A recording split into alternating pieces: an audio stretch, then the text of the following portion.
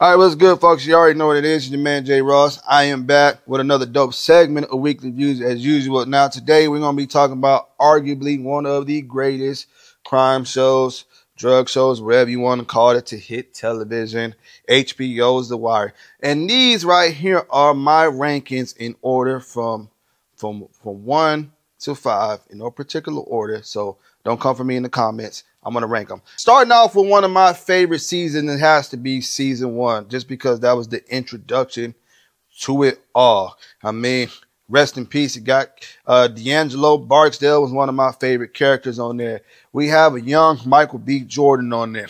Wood Harris, we see the introductions in him on The Wire. We got my man Stringer Bell. I was kind of mad. I was mad at y'all HBO for killing him. Y'all ain't have to do that. Omar, the terrorist, Omar Little is on there. And then we leading into number 3. The reason I'm putting number 3 behind season 1 because it's one of my favorite seasons. We get the introduction to the man we know as Marlo Stanfield, just terrorizing stuff. And the war happened, which we already know who won that war. Ain't no secret who won that war. I'm going with season 4 after that. There was no more Barksdale on the street. Stringer Bell is gone. And Marlo was out there just creating a mess. I mean, there was killings on The Wire, but this man took murdering people to another level, putting people in the vacants just like crazy.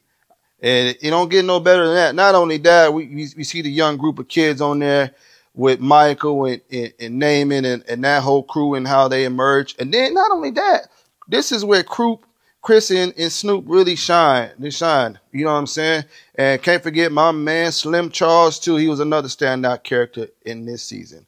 Now, I'm going to have to go with season 5 because it was the last season of The Wire. It was, you know what I'm saying? Rest in peace. Omar gets killed. It was a lot of just, McNulty is going crazy and, his unit is tired of him, and he was doing that stuff with the ribbons, putting them around their arms and stuff like that, trying to pin the bodies on Marlo. But obviously it didn't work. And I'm putting season 2 last because, well, I felt like that season was just too slow. I know a lot of people liked it because of the Greeks, but it just wasn't enough.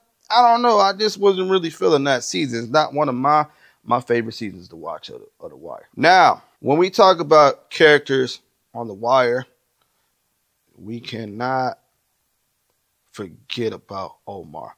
Omar is one of my favorite characters because he was the boogeyman. When people seen him coming, they know what time it is. Omar's coming. Omar's coming. I like to call him the big bad boogeyman. You know what I'm saying? When he comes, everybody goes into hiding.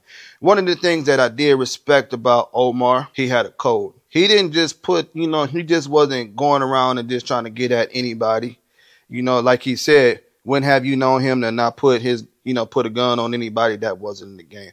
But, Omar was just one of those characters that you had to respect. Because even though he was a terrorist, he still had a heart.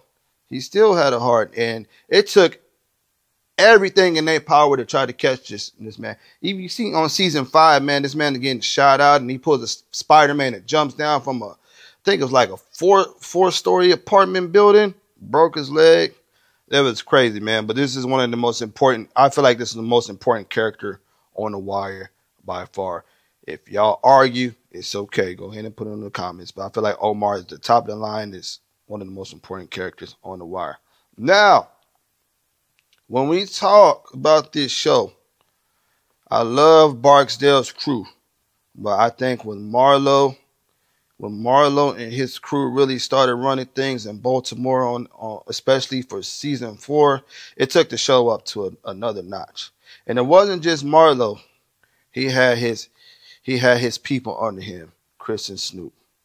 Now, Chris was one of those type of characters, man. He didn't really argue with Marlo. He just put in work. You know what I'm saying? He didn't really do a whole lot of talking. He just did what he had to do and get the job done.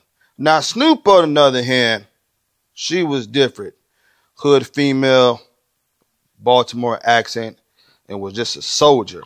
I feel like this crew right here, this is one of the best crews out of the whole TV series. Y'all let me know in the comments what y'all think. But they didn't take nothing from nobody. at all. Only thing I got to pick a bone to pick with Marlo is Marlo. Y'all didn't have to kill little Kevin, man. Why y'all kill little Kevin? Y'all could. Why? Why y'all kill him, man? How they were just putting people in the vacants, and it took them forever to find them. And I don't know how many bodies, Mozzie, how many bodies you have in the vacants? He had a whole lot, man. But yeah, man, shout out to Marlo. Shout out to Marlo. Now we are taking it to season 3. Arguably one of the best seasons in The Wire.